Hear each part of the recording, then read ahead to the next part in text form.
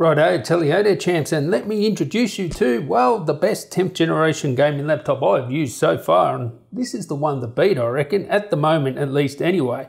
This is the Gigabyte Aorus 15G gaming laptop. Differs from the Aero, more affordable, latest price in the description. It is a monster. Let me tell you, it's a monster.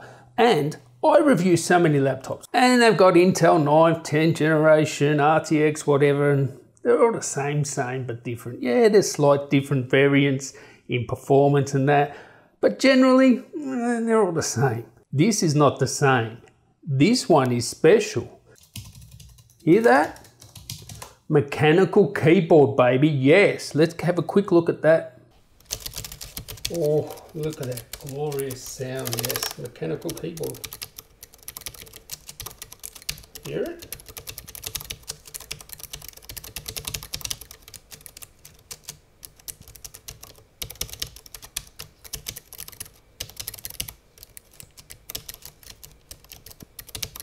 Oh yeah, that keyboard's awesome. Now this thing comes with the latest 10th generation Intel CPUs. This has the 10875H, so that's an 8-core CPU. We also have RTX 2070 Super duper. So we're talking 90 watts here, and that's why this is such a great gaming device. I mean, it is really good. Now the first benchmark I actually ran on this was Red Dead Redemption, and usually RTX 2070, you're thinking about 60-65 frames per second. You know, at the high or equivalent of high. Basically, I just go into the settings, I go prefer quality, and then just turn off all the ultras and put it to high. So equivalent of high settings, usually 65 frames per second. This thing here, woof, it was doing over 70 frames per second, like 75 frames per second at Red Dead high settings. Wow. So this thing really performs, and not only do you get that awesome mechanical keyboard, you also get great performance, 240 Hz display, buttery smooth, super connected feeling. It is amazing.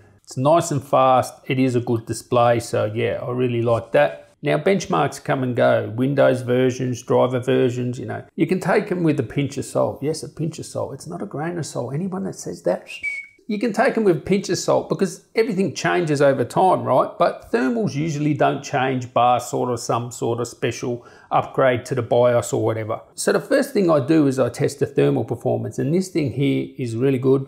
So I tested Cinebench and Luxmark simultaneously. So you hit that GPU 100%, hit that CPU 100%, and the CPU was maintaining around 60 watts and the GPU was doing 90 watts. So that's what you want, maximum performance when the GPU and CPU is lit up 100%. And if I have a look at my notes here, yes, stock Cinebench was around 3,300. If you unlock the voltage, it's around 3,700 Cinebench. And with the GPU being lit up 100%, it was around 3,000. So it lost about 300 points once the GPU was lit up, but that's pretty good. Now gaming, the skin temperature, yeah, it's not really that bad. I wouldn't put it on your lap because the vents are underneath anyway. But on the top here, there's nothing to worry about in terms of heat. All gaming laptops allowed. And I did test everything in its gaming mode with full maximum performance, 1080p, high settings, everything. And it just killed all those benchmarks, you know, stuff that I'm not used to seeing on a normal 2070.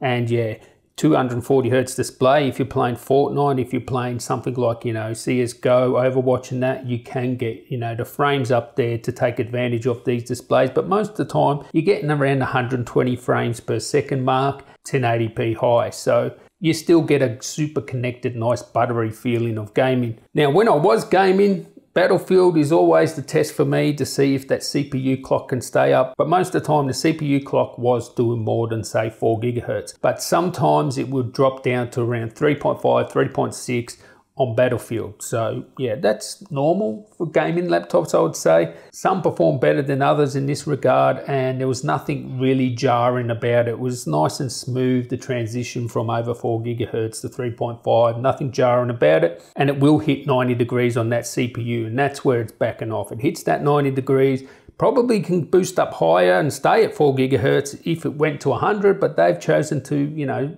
put it at 90 degrees, that's up to them. And yeah, games like Battlefield, it will drop down to around 3.5, 3.6.